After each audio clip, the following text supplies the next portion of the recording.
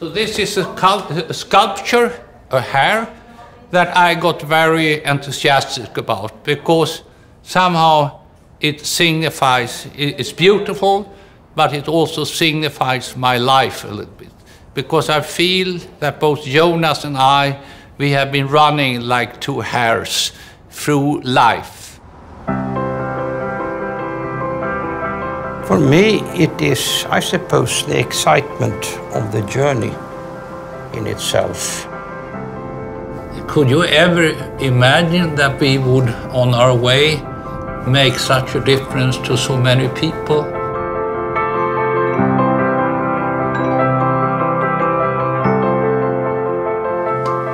When Jonas and I quit our jobs and started selling cosmetics, they just said, "You are completely out of your mind. What the hell has happened to you?" When we came home to Mother, they were not very enthusiastic at all. And Mother said, devastated, "Robert, if it doesn't work, you come home and you sleep in your children's room." I remember sometimes we could see reindeer, sometimes we could see rabbits, and we could sometimes see a lot of birds, and they were all in here.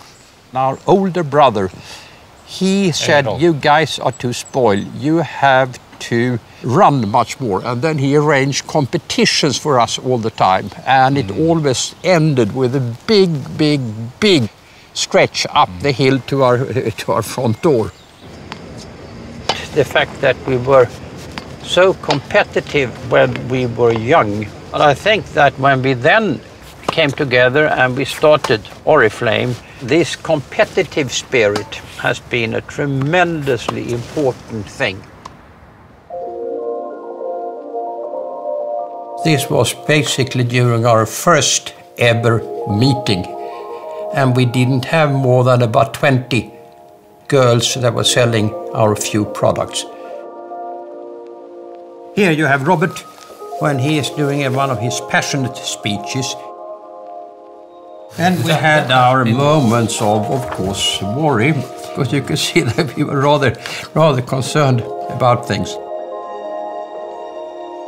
Like with every company, the first 5 years are very fragile years, and you live on a very thin thread. To fail was so awful that it couldn't really make room in our minds. We were used to fighting, we didn't give up, that was part of our DNA, you could say. But also that our culture, our type of business was so passionate. So we attracted people to work with us that never gave up either. You remember Tamila? Yeah, our Russian. Dynamo. That was just an incredible lady.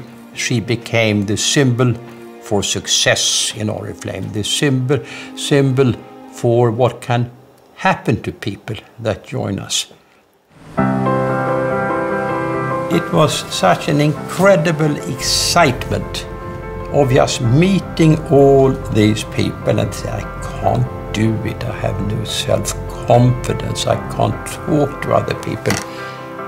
And we said, "You'll be surprised. When I see you in a year's time, you are going to be one of the leaders standing on the stage." There are people working, selling cigarettes, alcohol, cars, everything fine. We sell a dream and offer an opportunity. And that is an incredible inspiration. It creates a meaning to life.